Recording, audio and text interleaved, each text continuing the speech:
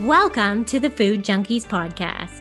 Here, we aim to provide you with the experience, strength, and hope of professionals actively working on the front lines in the field of food addiction. The purpose of our show is to educate you, the listener, and increase overall awareness about food addiction as a disease with abstinence as the solution. Here, we talk about all things recovery. Most importantly, how to thrive rather than just survive. So stay positive, make a change for yourself, tell others about your change, and hopefully the message will spread. Today we have Kathleen DesMaison. Kathleen is a compassionate coach, a social commentator, and cultural visionary who understands the essence of addiction in a compassionate and revolutionary way. She developed the concept of sugar sensitivity and transformed the way of looking at food as a healing agent in addiction. She designed the Radiant Recovery community to support sugar-sensitive people who are following the 7 steps to healing outlined in her books, Potatoes Not Prozac, The Sugar Addict's Total Recovery Program, Your Last Diet, Little Sugar Addicts, and Your Body Speaks. In 1998, before the social networking of today, Kathleen set out to build a worldwide community of supportive sharing. She has empowered hundreds of women and men to collaborate with her in providing support to thousands daily. In today's episode, Kathleen shares her story. She addresses food interventions for substance use disorder. They talk about the research of the past, present, and future, sugar, the potato, the neurochemicals, serotonin, beta endorphins, and dopamine, her 7-step plan, her thoughts on intermittent fasting, keto, plant-based eating, her thoughts on the word abstinence, how she works with clients, 12 steps and her thoughts. She's celebrating 50 years of sobriety, her book, Little Sugar Addicts, how to respond to those who think we are creating issues by telling our children no when it comes to sugar, what she's working on next, and our signature question. Welcome, Kathleen. Okay, welcome to the Food Junkies Podcast. My name is Dr. Vera Tarman, and I am your co-host today, along with Clarissa Kennedy. Today, we are speaking to Kathleen DesMaison, the author of the best-selling book, Potatoes Not Prozac, along with her other books, The Sugar Addict's Total Recovery Program, Little Sugar Addicts, Your Last Diet, and Your Body Speaks. Many of us know Kathleen as being one of the first to present to the world back in the 1990s the concept of sugar sensitivity and how this can explain addictive eating as well as severe depression and obesity. In fact, it was DesMaison's theory of sugar sensitivity that led Bart Hobel to promote the first scientific ever studies on sugar addiction. His early work led the way for further research by his graduate student, whom we all know and love and hold in high regard here at the Food Junkies Podcast, Dr. Nicole Lavina. It turns out, I didn't know this, Dr. Maison was their starting point. She's also the founder and ongoing leader of the International Radiant Recovery Community, a fellowship of people who follow her principles to heal their own sugar sensitivity in order to live a life of radiance. Welcome, Dr. DesMaison. Thank you very much. So we always like to start with the personal questions first. You have identified yourself in your writings and in your interviews as a former sugaraholic or sugar addict. Can you just give us a paragraph or thumbnail sketch about how you came to realize your own sugar sensitivity, how you found your recovery in basically the baked potato? Okay, so we'll start off with a minor correction. I don't think I've ever called myself a sugaraholic. Or have I used the term former? So I would call myself sugar sensitive, and that I discovered the idea of sugar addiction having an effect on me, which is a function of my biochemistry as a sugar sensitive person. So the sugar sensitive person part doesn't go away. The biochemistry of it is significantly changed based on whether or not or how much sugar I'm having. So that's an important context in thinking about the story. So my father was an alcoholic, and the chances are very high that if you have a parent who's alcoholic, that you will get that biochemistry. And I certainly got that biochemistry and really did not discover the unusual power of sugar in my life until I was an adult. That as a child, I just had a regular life and rode my bike and roller skated and went to school and did those things. So the story is really one of being a regular person. I got married at a really young age. I had 3 children by the time I was 25 and got divorced by the time I was 25 and started a whole process of figuring out what I wanted to do. So I went back to school and I got a master's degree. And then I had a life in a nonprofit in public health administration. And that took me through a series of iterations that eventually ended up in California running a rehab center. And I went into that. I was hired in order to fix the place as an ultimate codependent task, which I was up to. And so I had an intern who was from Stanford. And I said to her, go to the library and just find me anything that you think would be interesting. And I found that while I was there, I was spending a lot of time working with the clients directly, that it was very compelling for me. And I kept thinking, particularly for the guys who were multiple offenders, why would they not be able to get sober and stay sober? Like, what was going on? And so one day this student brought me an article that I think it was Joan Matthews Larson's original paper. Like, it would have been one of her very first. And there was one sentence in that paper that made a connection between sugar and alcoholism. And that was the first time I ever heard of that. And I hadn't had anything to drink for 20 years at that point. So I just never had thought about that. But when I read that sentence, something happened and I said, oh, that's very interesting. So I started asking the guys how they ate. It's very simple. And nobody ate breakfast. Everybody ate huge amounts of sugar. Nobody ate regular meals. I didn't have any idea of its meaning or whatever. I just was curious. And I thought, let's try something. And at the same period of time, literally in the same 2-week period of time, somebody gave me a diet.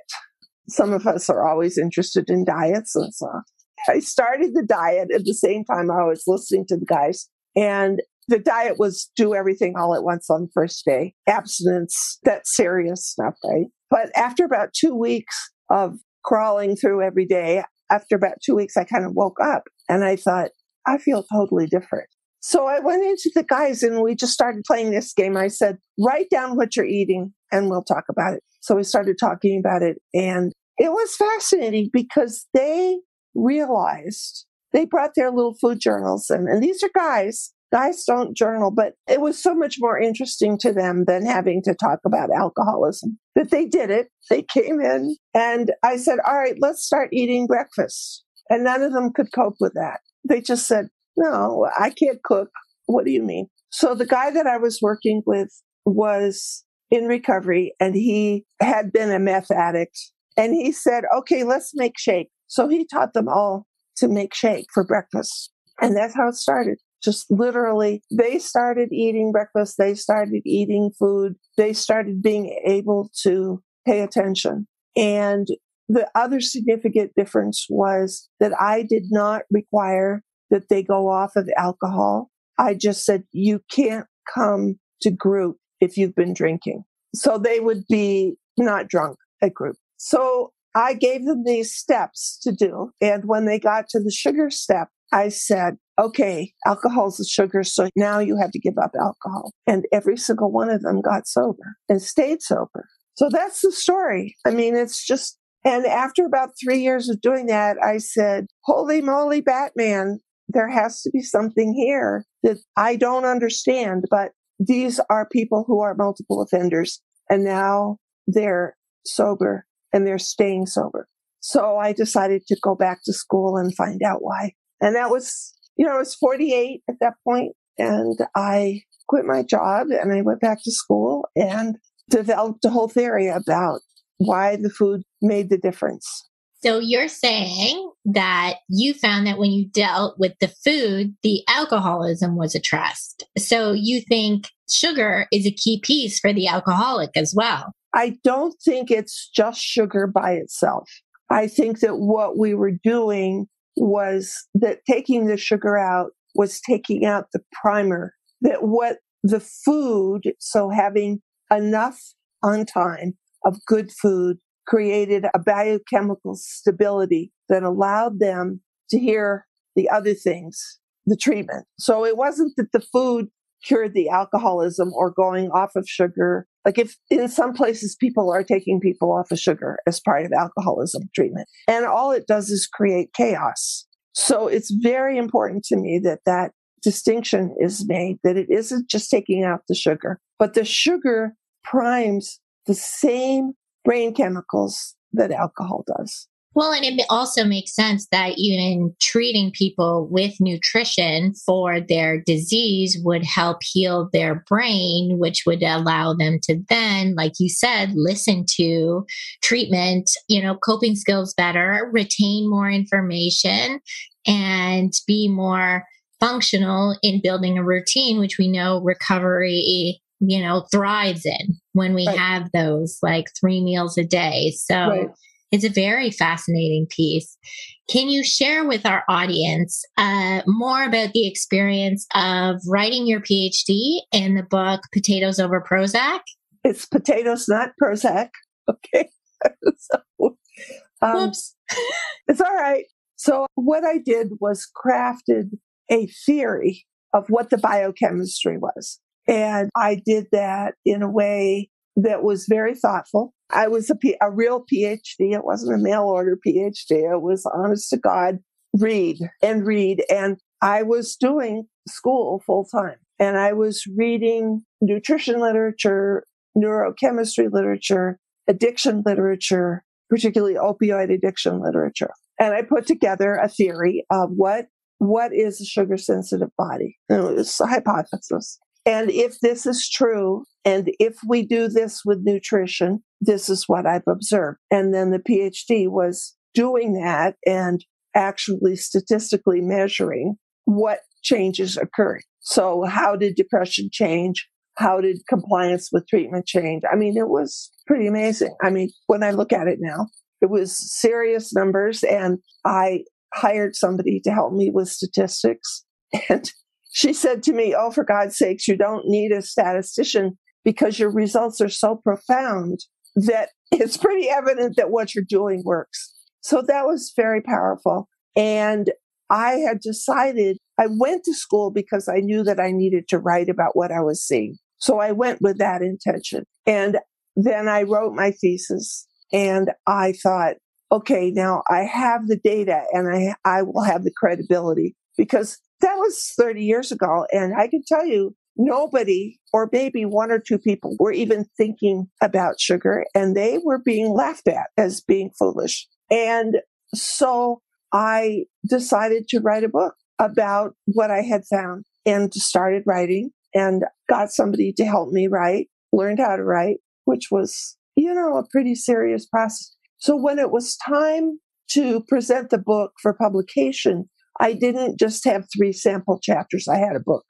And so I did some research, and I sent the manuscript to 30 people that I thought might find it interesting, and asked them if they had any thoughts or ideas. And what was really intriguing to me was I got an email back from Christiane Northrup, who said, "This is the best thing I've read in 20 years. May I introduce you to my agent?"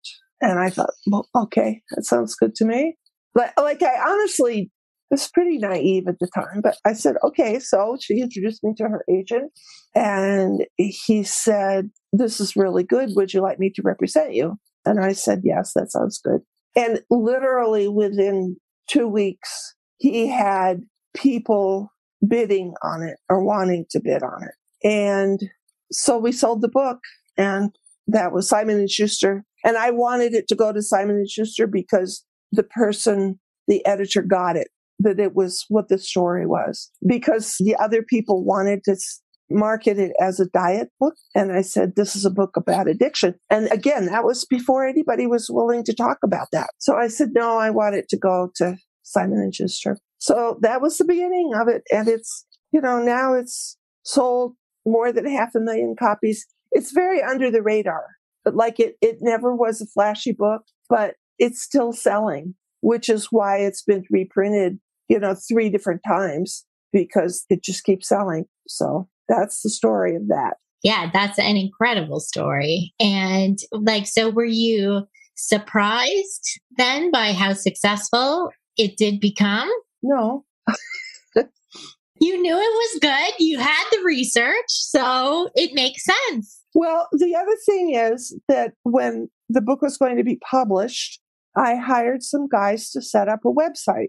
And they said, what do you want to do? And I said, I want to be able to build a community for people to talk to each other about how to do this. That was before Instagram, before Facebook. We had nothing. They had no idea what I was talking about. And they said, well, Kathleen, what do you mean a community? And we can make you $1 million.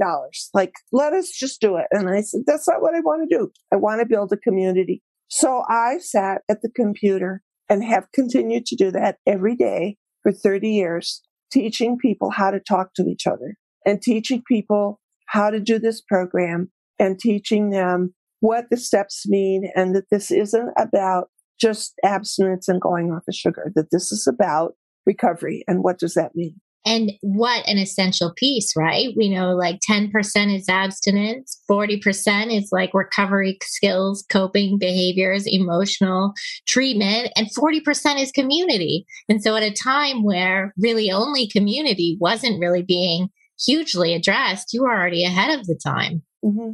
That's beautiful. Yeah, see, that's an interesting equation that you just did. I'm not sure that I would assign those numbers to it. So I'll have to think about that. I think I would put biochemistry in there as half. That would be my guess. You would say 50%. Interesting. I would say 50% for the biochemistry because my experience is, and not just in radiant recovery, but in other places, when people change the biochemistry, they're able to be in community. They're able to not do the addictive behaviors, and they're able to learn whatever skills. And it really doesn't matter what the skills are. There can be 100 different ways to do, well, not all of them are particularly necessarily good, but there are many ways to have, and many kinds of skills, and many kinds of community, and different styles. But for me, and this is what the real core difference is that you do the biochemistry first. Mm-hmm. And I say this to people who are trained as counselors and therapists. If you have your clients do the food first, you will look so good. Everybody will think you're brilliant because they have the ability to listen to your skills. That has 100% been my experience. Yeah. So can you talk to us a little bit more about the serotonin impact with carbohydrates? Because we certainly have clients who struggle with volume. And, I've heard about the stretching of the stomach, creating serotonin, and, that being the addictive piece for some people, even when they get off their addictive foods, being sugar, flour, whatever. So can you talk to us a little bit more about that? I would say that carbohydrates are a really key piece of recovery, and that people who do low carb get themselves into really serious trouble because they feel great for 6 weeks and then they fall off the cliff. And serotonin is the brain chemistry that's the just say no chemical. If you have low serotonin, you say, I won't, I won't, I won't, and then the cookie is in your mouth and it's gone. Same thing is true with alcohol. So you want to have good levels of serotonin. And in order to have serotonin in your brain, you have to have carbohydrates, because what happens when you eat carbs, the insulin reaction from it goes and changes what happens at your blood-brain barrier. And so what it does is the insulin sends the large neutral amino acids off to your muscles to make muscles. And tryptophan, which is a little one, is left behind. And it doesn't have to compete with the other ones who are always pushing it out of the way. So the carbohydrate allows the tryptophan to get into the brain and creates the ability to say no. So what I say to people is, if you eat carbohydrates in a particular way, then you won't crave them. You won't use them addictively. You won't get caught. And if you eat brown carbohydrates as opposed to white carbohydrates, which means whole grains, then you don't get into trouble. And if you can only eat small portions, then you eat small portions. You have a small potato, little one, just like, that big. You don't have to eat a big potato. Oh, that's great. Endorphins play a role in our sugar sensitivity. Can you tell us a little bit more about that? So the equation in sugar sensitivity is serotonin, blood sugar, serotonin, and beta endorphin. And the endorphins are the brain chemical that makes us feel good. And most importantly, it has to do with self-esteem. So if you have low beta endorphin, you will have low self-esteem, no matter what your life is like. Like everything can be successful. You can be happy. You can have your partner for life. You can have a good job, and you will feel inadequate, hopeless, and out of control if you have low beta endorphin. So sugar evokes beta endorphin, and it's a painkiller. So if you're emotionally thrashing around and you feel overwhelmed and inadequate and ugly and fat, and you have sugar, you feel better. And anybody who tells you to just go off of those things, go off of sugar, go off of, I guess you guys would call it flour. I don't do that terminology. I call it white things. If you do that all at once, then what happens is you're left with no beta endorphin. Like your beta endorphin is low. And so you take all that stuff out, and then you feel not only fat and ugly, but inadequate. So my idea is that we do the sugar down the line, do the white things down the line, and in the process of changing the biochemistry, teach people how to raise beta endorphin with things other than sugar. Music, laughter, play, dance, sex, good food, dogs, probably even cats if you're a cat person. I'm not a cat person. But so what I would be doing is teaching all of that. Then when people get to the going off of taking stuff out, I guess you'd call it abstinence, right? Down the line. Oh, I can't use that word. It hurts. It hurts my mouth. I think that's the first time I've ever used that word in my life. Okay, wait. I have to recover from that. You take things out down the line. I'll call it taking things out. So you take the things out, but then you have a whole toolkit to raise beta endorphin. And also, because you've been journaling, which is one of our steps, you know that if you feel inadequate, your beta endorphin is low. It's not that you are inadequate. You just feel that way because you had ice cream yesterday and it wore off. And so if you do other things, if you go for a walk, if you put on some good music, you'll feel better. So that's all very scientific, but it does work. So you would probably fit into more of our harm reduction approach rather than no, don't give me that title. She, for those you can't see, she's freaking out. No, I am 100% for recovery. I do not, no, I don't believe in harm reduction. When you're dealing with addiction, it kills you. I'm 100%.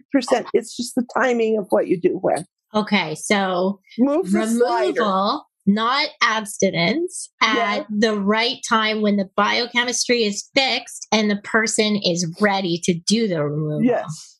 Beautiful. So all it's right. the best of all possible worlds. Okay. Right, harm reduction.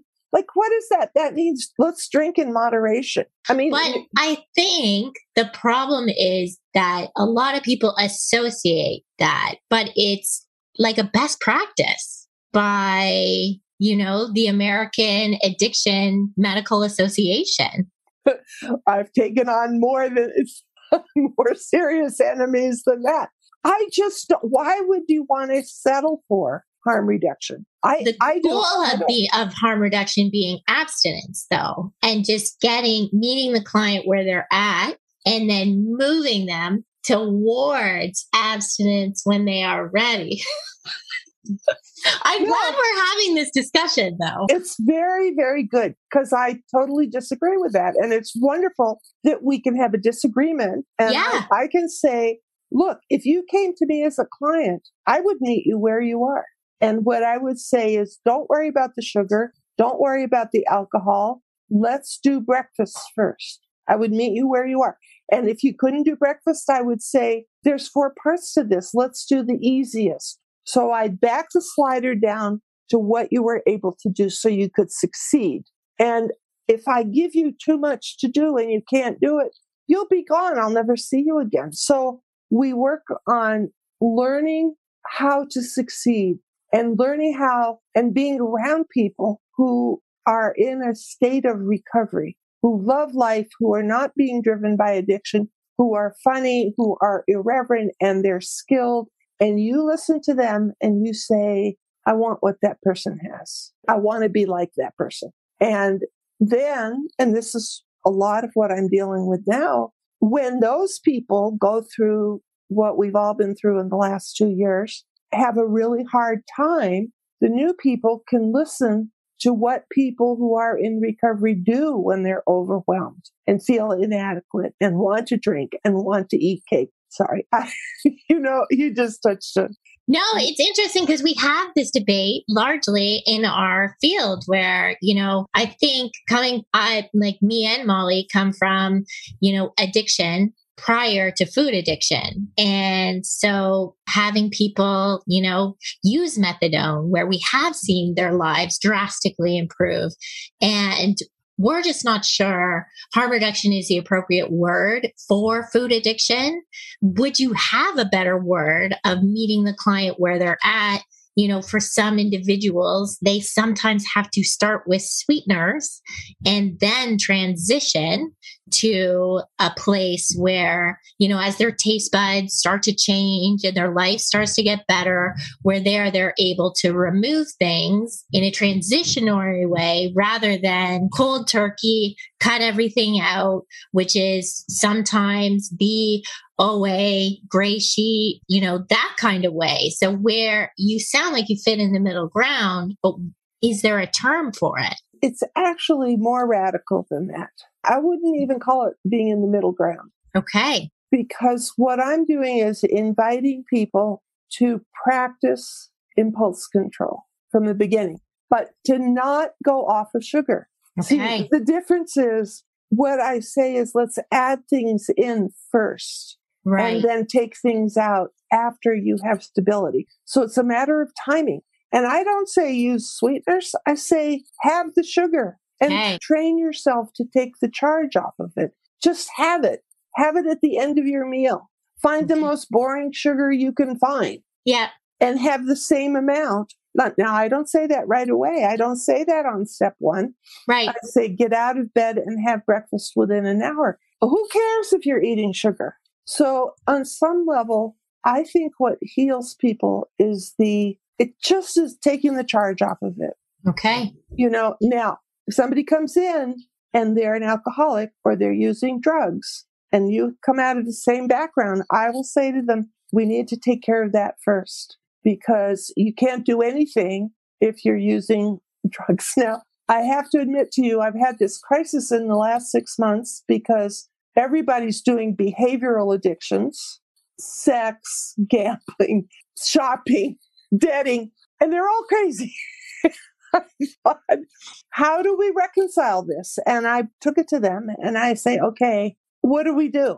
And they all started laughing and they said, how about breakfast? And I thought, okay, then that's exactly the point of just don't fret about all of that.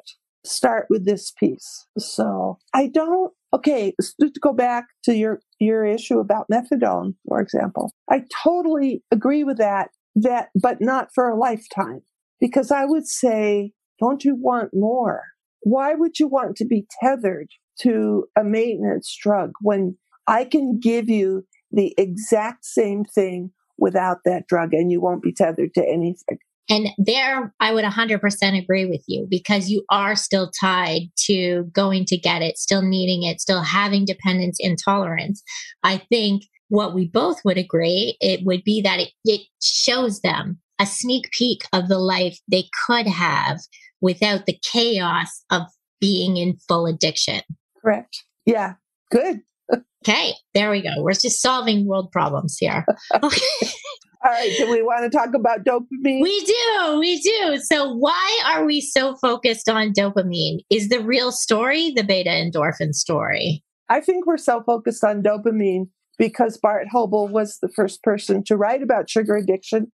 And he happened to have a grant to study amphetamine, which is dopamine. And so he was doing that. And then Nicole got excited because she was in his lab and started publishing. And so the dopamine people, the amphetamine people, and the eating disorder people who are having the parts of eating disorders that are associated with activating dopamine got excited about it. And it's very functional. And beta endorphin is very elusive. It's a harder, more expensive brain chemical to catch. Dopamine is like a little sparkling diamond. You can go find it pretty easily. Beta endorphin is kind of like a little wisp that you try to touch it and it disappears. So it's expensive. And also doing research on food addiction is very expensive and very complicated because there's so many variables. So if you're trying to measure serotonin and dopamine, dopamine is so much easier to measure. So I think the beta endorphin story is the core story. And to me, I'll tell you very honestly, when I was first starting off and I was deciding which direction, whether to go and do research, and I had a conversation with my brother, who was a senior official at a major drug company. And he said, "Oh, for God's sakes, Kathy," now he's the only one that calls me Kathy. "Oh, for God's sakes, Kathy, you have something that works. Just take it to the people and do it. Like, don't worry about the research. Just go tell the story." And, when I get a letter from somebody in Tibet and they say, "I got your book. I'm trying to do the program. Can you help me?" And I think, how did you get a book in Tibet? How can that be? So that to me is a miracle. Yeah, well, us addicts, we are really resourceful. And when we want something, we will find a way. That's exactly. And, to be honest with you, the core message, if you want to know what is my core message, is that we take that addictive skill and we flip it and we train people to use that skill for recovery. That's my essence of, you are not inadequate. You're not dumb. You're unbelievably resourceful. You're very tenacious. You get what you want wherever you are, whatever time of day it is. You can do this. So, Kathleen, can we talk about the potato? In our food addiction community, the potato gets kind of a bad rap because of its carbohydrate content. I'm wondering if there's anything we can substitute for the potato. I want to say that only sugar addicts ask me about substituting for the potato. Regular people just eat it and don't even worry about it. Guys, in particular, it's just like, "Oh, you want me to eat a potato? How wonderful. Can I put butter on it?" Yes, put butter on it. But let's address it because that's a cultural thing that has happened in the last 10 years about potatoes are bad. They're just terrible. They'll make you fat. It's very simple. And that is just not true. Potatoes have been nourishing people for thousands of years. Obviously, I'm a fan of potatoes. Now, to me, it's very practical. If we have somebody eating terrible foods, lots of sugar, lots of refined products, lots of junk food, that trading off a potato is a really good step. And that if you're scared of the potato, and to go back to your question, what else can you use? Honestly, I have found that there is nothing that works as well as that silly little potato. Now, what you can do is not scare yourself and get a little one, or just have a piece. And if you have it with the skin, you're not going to have a blood sugar spike, which is what you want is a blood sugar push that will move the tryptophan into your brain. Because what the potato does is create a curve of insulin that sends the large neutral amino acids to your muscles. And little Mr. Tryptophan is left at the blood-brain barrier and hops over and says, "Let me sacrifice myself on behalf of the serotonin factory." And so you don't have to eat potatoes for dinner. You don't have to eat potatoes at breakfast. You can be as scared as you want a potato all day long, but in the evening, 3 hours after dinner, you have this a little spud that people are shocked at what it does to them. And if you're scared of it, what I say is try it and come back and talk to me in 10 days. And just tell me if you feel different. And I've never had anybody say it had no effect. Now, the other side is I have had people, I had some people who took the guys out into a vision quest. And they went to Costco and they got 2-pound potatoes. And they put them into the fire and they had a campfire. And the guys all had hallucinogenic dreams all night long from the potato because hallucinogenic imagery comes from serotonin receptors. So they had a whole bunch of guys who were in early who thought they died and gone to heaven because they had 2-pound potatoes. And I didn't say anything. I just thought, okay, it's all right. They can enjoy the experience. Well, I would go with that over the ketamine. So there you go. You know what, Vera? That is exactly my point. That no side effects. And here's the most important fun thing. Addicts we love to titrate things and play and figure out, well, if I do this or if I don't have this. If you have the potato, you can play with the size and the brand and the time of year and how much butter you put on it and all these things. And the worst side effect that you might get is vivid dreams, literally. So why not? Okay, well, so why not? So I'm going to play the devil's advocate here. You obviously know that there's a very strong keto and low carb community out there who are probably the people who have besmirched the poor potato because it's considered a white heavy carb. And, their argument is that the insulin, I'm sure it's more than 20 grams of sugar that's in. I don't know. Right. Anyway, I'm sure they would say that, no, this is not good. So do you have a response to that? And what I would say is that I've been working with people for almost 40 years. And what happens is their diabetes goes away, their addictions go away, their mental illnesses alter, they go off medications. But I'm not testing it, and I'm not a medical doctor. And so it's discounted as being ridiculous. And I just say, that's okay. It's fine. Okay, so we can agree to disagree in that larger context. But just to wrap this piece up, so then the sugar, refined sugar, that's the beta-endorphin overload, or basically that's what it is. And the potato or the diet that you're promoting is a serotonin or tryptophan-based plan to regulate sugar so that it's not so up and down. Am I following you correctly here? So that we've got the serotonin and the endorphins in the picture. The potato is designed to enhance serotonin production. Yes. Taking the sugar out is designed to reduce beta endorphin spiking. Exactly. Okay. And so then if we add the Nicole Avena piece with the dopamine, we've got the whole story of addiction, don't we? Yes. Yes. Okay. So, what it tells me is that, Kathleen, with all due respect, your work was seminal in the 90s.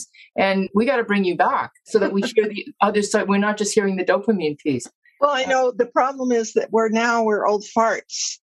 And so that it's people like Clarissa that are going to bring back this idea and move it forward. And one of the questions that you brought up earlier was, what is the next step? And I think part of the next step is to bring it back to addiction intervention and why this is so significant that people are able, what my experience is if we take care of the food part, that people are then able to use all the other resources, whether it's 12-step programs or treatment or self-help or all the things. We didn't have that 30 years ago. Right.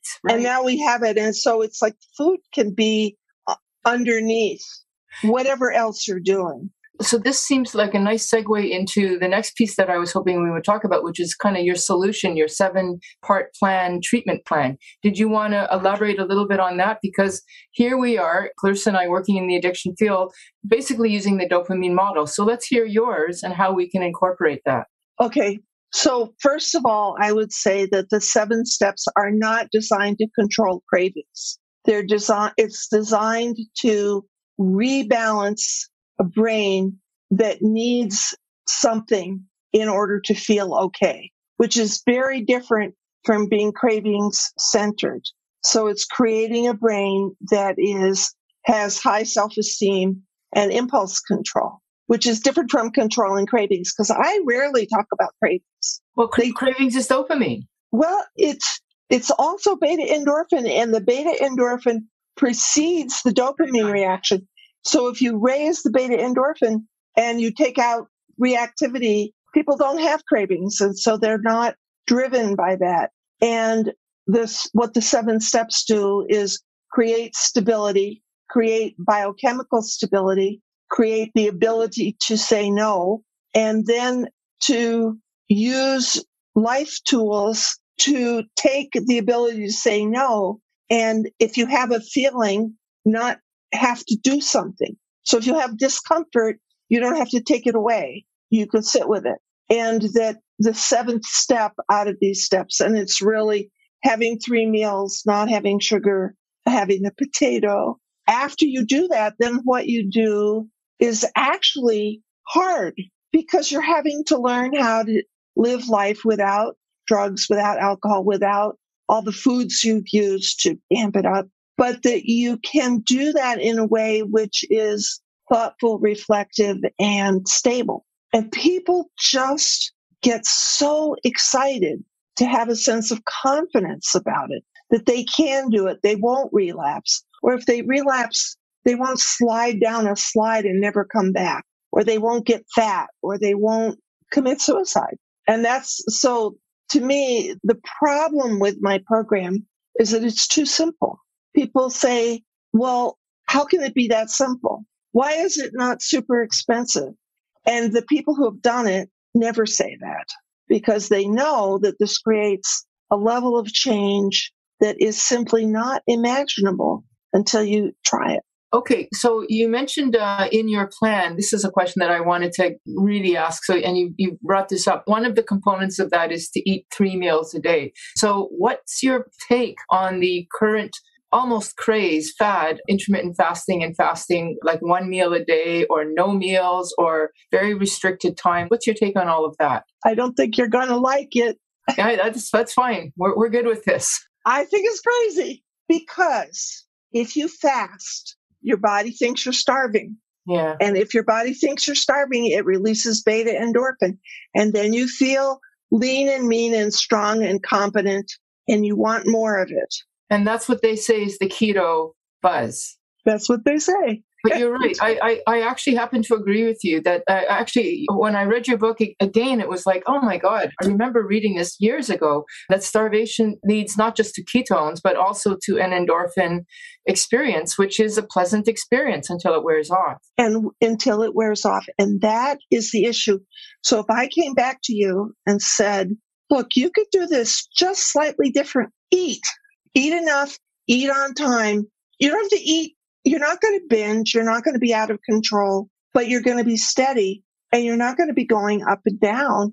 And also, you're not going to be getting a beta endorphin rush from starvation. And my biggest concern is that people get enchanted with restriction, Vera, and they don't know that and restriction is addiction. It's seductive. Yeah. It takes away your sense of self, and you're not being nourished. So my approach, and it's so, in some ways, it's so irreverent that it's like, just eat food, eat vegetables. I love vegetables. We totally agree about vegetables. I love cauliflower rice, but eat enough food so you're not in a state of starvation. Yeah. Okay. Well, so you're not in with the intermittent fasting, maybe not so much with the keto. How are you feeling about the vegan plant-based world? Might as well get the whole gamut here. I just wish they weren't quite so righteous. All right, we've got you. I'm irreverent.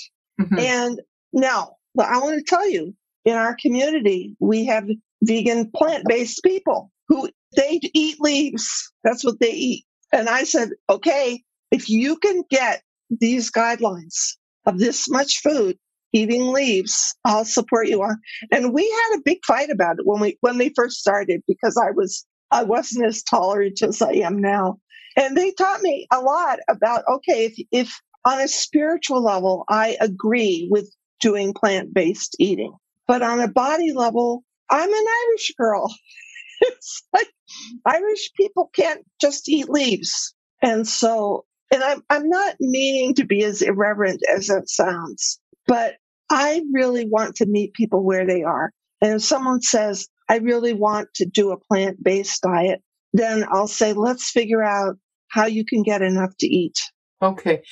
So now let me just, I know we want to ask about the sodas and stuff, but let me just, do you believe, you said everybody's sugar sensitivity is a good thing, but that the excess of that is sugar addiction. So do you believe that abstinence of sugar is an essential piece of good mental health? I'm talking about refined sugar, extra sugar, not fruit sugar. All right. So you need to know I would never, ever use the word abstinence. Okay. Ever. I hate it. I hate the word. I hate the concept. Do you hate the idea of sugar addiction? Because it's so grim. It's grim. That's what it is. Like, how about joyful enjoyment of food? Let's talk about what you can have rather than you have to not have something. And I get upset by people being beaten up about being bad and the righteousness. So many people come to me and they're so wounded by the message that they're bad and they can't abstain. And I say, look, don't even think about that. Think about what you can have. What foods do you love? Put avocados into your life. And it's a different style that I want to have people have a love affair with food. But what if their love affairs with chocolate and with donuts? But the chocolate, well, first of all, we'll come back to the chocolate in a minute. Donuts are not food. That's junk. Okay. So I'm not suggesting that people eat junk. I'm suggesting that people eat really more like what keto people eat. I mean, in reality, we're so close together. The reality of what I'm advocating is eat whole food, good food. Yeah, I think we are together. Tasty food, fun food. Don't eat junk food, but you can have joyful food. And then we get to chocolate.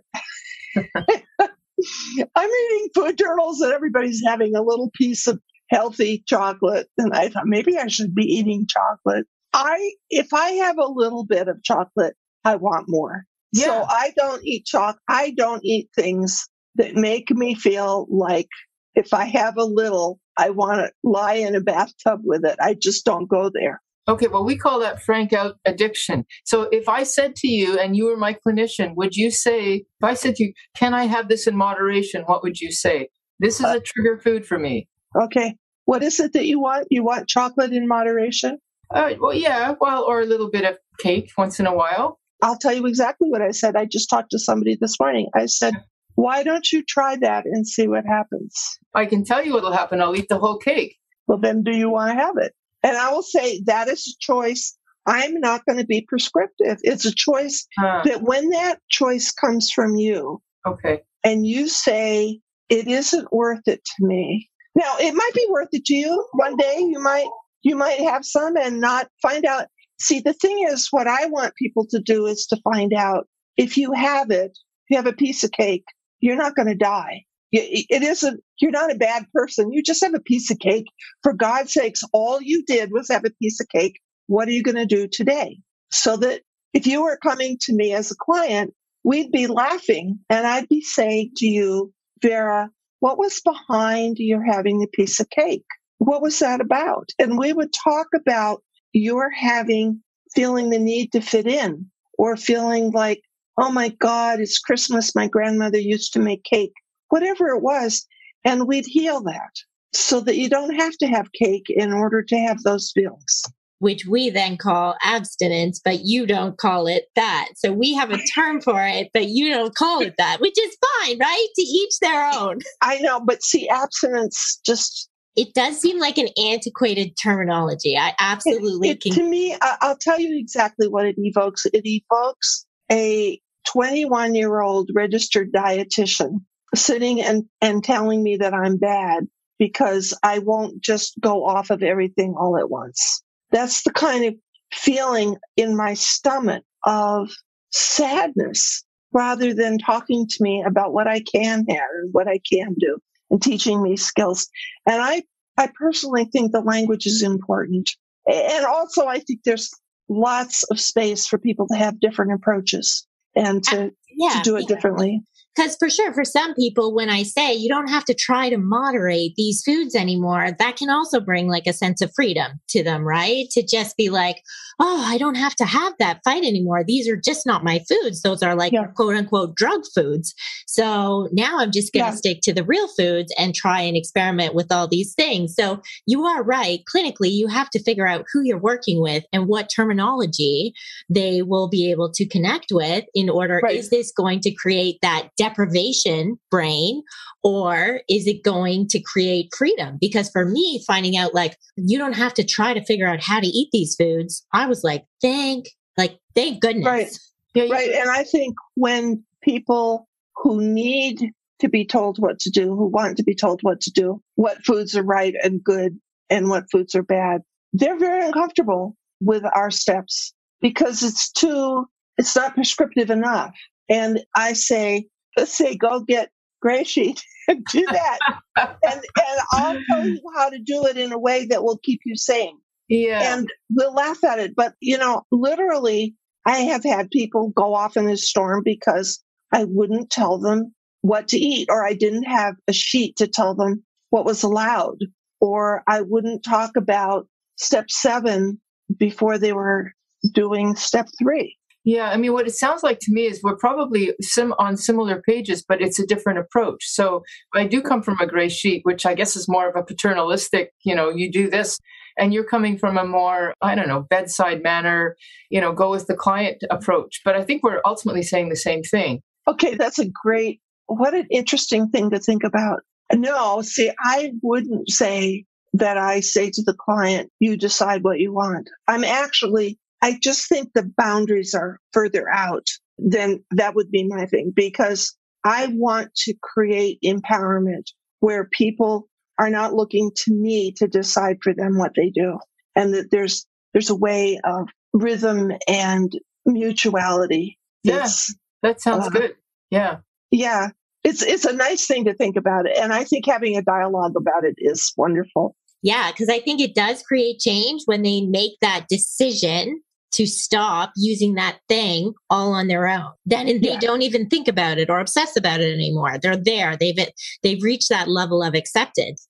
Right. So I'm wondering if you can speak to us a little bit about the diet sodas. What's the addiction there? Do tell. Oh, I can tell you about diet soda. So phenylalanine is a precursor to dopamine. So if you drink diet soda, you get a dopamine hit. And particularly if you drink diet soda that is caffeine and phenylalanine together. Now, the reason I know this is I have a body that is, you give me a Diet Coke and the next day I will want more at exactly the same time of day. And the only time in my life I have ever felt suicidal is if I've had Diet Coke for 3 or 4 days and then I don't have it and I feel suicidal. And that got my attention. And I said, okay, there is something about, you take a sugar sensitive person who, sugar sensitive people in my mind are sort of drama puppies.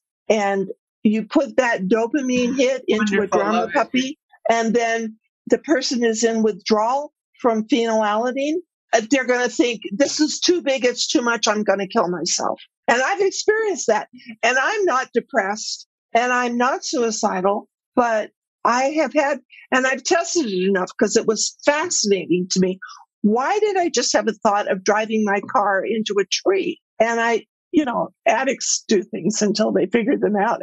So I had this thing about, just give me a Diet Coke. The world will be good. And that's a place where I really learned about dopamine with Diet Coke. That's why I have such a funny relationship with it. How do you work with people around the weight piece? Because I imagine they come to you and it's really, first off, they want that diet, right? So the diet's all about losing the weight. So I've heard you talk about, not really focusing on the weight, but focusing on the radiance. Can you speak to us about that a little bit more? Yes. No one is interested in achieving radiance. They just want to lose weight. Okay.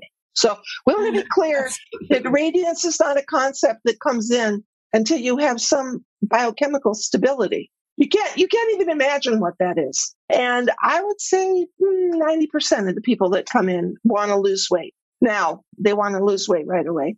And what I say to them is, okay, you've been dieting your whole life. And they all have, of course. And I say, what we're doing is going to teach you maintenance first. And you don't get to do weight loss until you're on step 7. So that will come. And then what happens is they do the steps, and one of two things happens. First they do step 1 and they gain some weight because they're eating breakfast and they freak out. They gain 10 pounds. And we have a whole process of calm down, stop it, it'll be all right. And if they can get through that first hump, then down the line, they get through step 6, which is taking the sugar out. They're having regular meals and they forget that they wanted to lose weight. Isn't that fascinating? That's fascinating. Because all of a sudden they have self-esteem, they feel good, they're exercising, or so either they forget and then they stay a little on the tubby side. And they, notice that many of the people that have been around for 20 years are a little bit on the tubby side and that none of us care. It just isn't that underlying hum of you're a bad person. Or they say, I want to lose weight. And they come to me. And I say, you can do how and lose weight in a flash. Just do that. I know I don't often say that. But if you want to lose weight, eat more vegetables and eat smaller portions of it is so simple to lose weight if you're balanced. And I have a whole weight loss program, and there's a lot of laughter there. And I love the fact that people are not obsessing that their life is being defined by the scale, because that's the purpose of it. Uh-huh. And being free from that. And I lived that I'm an old person now, and I don't know how long, 60 years is a long time. And I do not feel that now. Uh-huh. So, you mentioned the concept of radiance, and you've mentioned the 12-step program. So when you say radiance, I think, that's the 12-step equivalent of the spiritual awakening. So What is your relationship with 12-step? Like, is that something that you encourage people to use, or do you see yourself as offering a similar program, or what's your take on that in relation to the work that you do? I love 12-step programs. I recently have been doing some research about that the 12 steps of AA, which is kind of the foundation, came down from Jung and wasn't just from Bill W., but it came from Jung. And Jung got it from St. Ignatius, who wrote A Lifelong Journey. And it's all guys saying things. So it's a two-edged sword, because I have never encountered anything in my entire life that is more profound and more spiritual than giving your life over to a divine process, being in service, taking personal responsibility, helping other people, admitting that you're wrong. So I love the principles of the 12 steps. And I think they can be used to brutalize people and put people down and turn them off and disenfranchise women and people of color. And I have done a lot of 12-step work, but not I don't know, it's like they're both together it's the most powerful thing and the most frustrating thing. And so I think what we're trying to do in Radiant Recovery is I can't do spirituality directly. We just do it by how we live. So that's not a very clear answer, but it's because it's sort of. No, I think it's good. It has to be, again, it's individual, right? That is either the community for you or that's not your community. So you need to find another one if you find it to be that negative, have that negative impact on you. Absolutely. For a lot of people who feel that way, I've heard that. So, it's great to hear you say that. Absolutely. Well, I also celebrated 50 years of sobriety. So that, gives me a claim to a long time of thinking about it. And as we do, yay, good for you. It's not something that I talk about a whole lot, but the idea of, and when we were wrong, promptly admitted it, that really touches my heart. And I want to live that way. Like if I mess up, I want to be able to say, no, that wasn't good. I don't want to do that. So I memean, you're asking me, like, I think COVID kind of put me in a place of reading more books than I usually do. And this whole journey of looking at where 12-step programs did not start in Akron, Ohio. And those of us who are scientists and go back and say, where did this come from? And reading that St. Ignatius's rules for doing life are so similar to the 12 steps. It is bizarre. And what St. Ignatius says was he was told that by the Virgin Mary. Now, Kathleen does have the idea of, now, wouldn't that be an interesting little book? Put that out there about the origins of that so you can hear me. You can edit this out if you like. I'm being a little irreverent. No, we are interested in your book on little sugar addicts. And like, we have so many people that are listening, and that's the number one thing they struggle with in this toxic food world we live in of convenience, ultra processed foods. How do we help our young ones? What are some steps that you suggest to take? And, how do we help kids eat less sugar? Don't buy it. There's another irreverent response. Yep. Well, parents don't think they can do that. Ask me that question of like, wait a minute, who has control over what comes into your house? Right on, yes. Like, come on, guys. If you don't buy it, they're not going to eat it. And now I'll tell you, I have seen a huge change in the last 10 years about children and how we do this. And before, people were just horrified that their kids could be little addicts. My daughter told me she thought it was a terrible title and she didn't want to think of her children as addicts. And younger people, now my daughter's older than you, Clarissa, and the younger people, they're okay with it. They give their kids water. You can say no now because they have done recovery and they say, no, we're going to have water and we're going to have fruit and not junk food. We're going to have real food. So I have thought about rebranding Little Sugar Addicts and trying again and seeing if we can, because it's a very funny book and it's a very useful set of concepts that I think just was before its time, to be honest with you. Well, actually, you are an amazing example of not before your time, but definitely you've been speaking before this almost bandwagon of sugar addiction. I mean, you were a voice. You broke through to the public. I don't know. Yeah. You were a bestseller. Yeah. Well, that was a surprise to me. I mean, think about, here's an unknown person and what that book did. I mean, the book has sold 500,000 copies. It's not sexy. Nobody particularly knows that. Nobody particularly thinks about it, except the people at Simon & Schuster who say, let's do another edition of this and update it.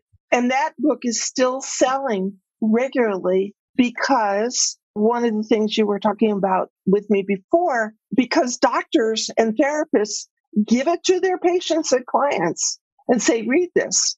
And people read it and say, oh, that sounds familiar. Yeah. Well, if I can just urge you to rebrand whatever you want to do with that to Little Sugar Addicts, because we need to, it's the little kids that are going to become the next generation, and they are becoming a generation of addicts. Anyway, Chrissy, you want to take it? Yeah, I just wanted to say, what would you say to we get this feedback from the eating disorder world that by labeling foods with sugar as bad, we're creating eating disorders in this younger generation, and that we shouldn't be restricting any of these quote unquote foods. Yeah. I knew you'd have something spicy. You'll get me so riled up about that idea that I'll probably go write something good. That's ridiculous. Just say no to them.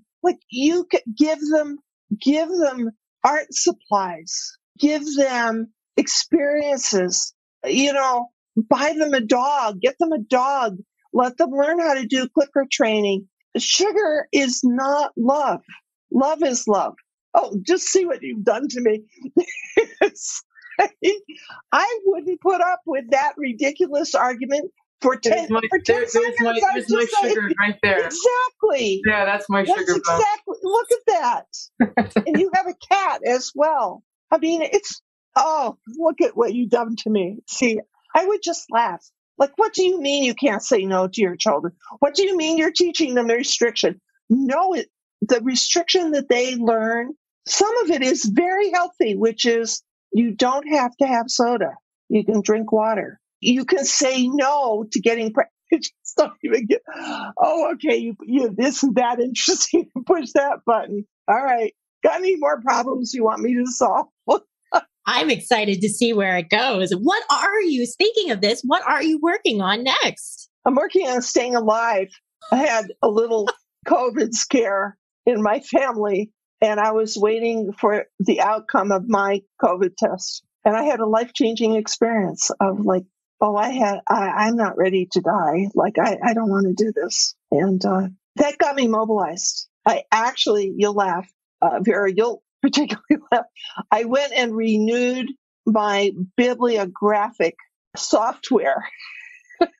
And they said, what version do you have? It's now EndNote 20. And they said, what version do you have? And I said, 4. But I thought, I have something to say about stuff like that. Like, this is too important. We need, those of us who are elders now, we need to be saying what we know and what we've learned. So I don't know yet, but I know I didn't die and I didn't have COVID, and I was humbled to my core, and I want to be in service. So that more will be revealed. Your wonderful questions will go back and start. Oh, now that I have a bibliographic program and that here's the other thing. I have been talking to people all these years, and they're still around. And I still talk to people all over the world. Every week we have conversations, and, I'll talk to somebody in Tibet and I'll say, how did you get the book? And they'll say, oh, my sister sent it to me. And they say the same thing, like, this changed my life. And I want that to continue, where people really get what community does to change our sense of isolation and how be connected, and the kind of work you're doing. And, here we are sort of coming back to it and saying, you don't have to have your power taken away. And that's what sugar does. It takes away your power. It's an illusion that it comforts you. Or that's what restriction does. It takes away your power. So talking about how we can have a feminine spirituality that isn't woo-woo, that's rooted and informed and smart and thoughtful. Wow. I love that. Yeah. That was good stuff, Kathleen. I want to read it. So we have a signature question, and it is, if you could tell a younger version of yourself something about sugar addiction, we'll use that word, or sugar sensitivity, what would that be? I think I would say to her, oh, for God's sake, stop worrying about being fat and just live your beautiful life. I think that's what I would say to her. Like, all that energy wasted. And I would also say to her, what a miracle you are. Like, come on with me. Like, I don't know, when you put that in the thing that I read, I was so moved by how she figured out all that stuff. I don't know how she did that. I mean, I was going to school full time, working full time, raising 3 children full time by myself. And like, if I met somebody who was doing that now, I would say, how can that be? So I think I would just sit with her and have a cup of tea. I mean, that sounds ridiculous, and just say, well, what are you thinking about these days, Kathleen?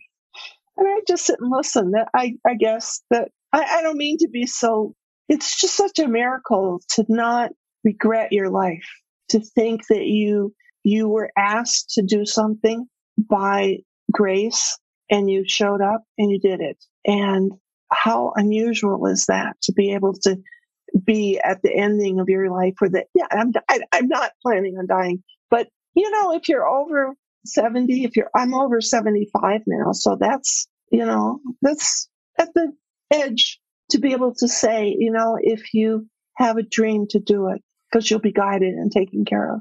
All right, I'll shut up. That's Kathleen, I got to say, I have so enjoyed speaking with you. I enjoy your irreverence And you really do seem like a model of that radiance that you talk about. I just want to say thank you so much. Thank you. Well, that's mutual. And this has been a wonderful thing. And I love that we have my dogs, your dog, your cat, and it doesn't matter. We can just not be flapped by it. That it's sort of, they're in there waiting at the door for me to open the door. So thank you. And let me know if there's anything else you would like or need.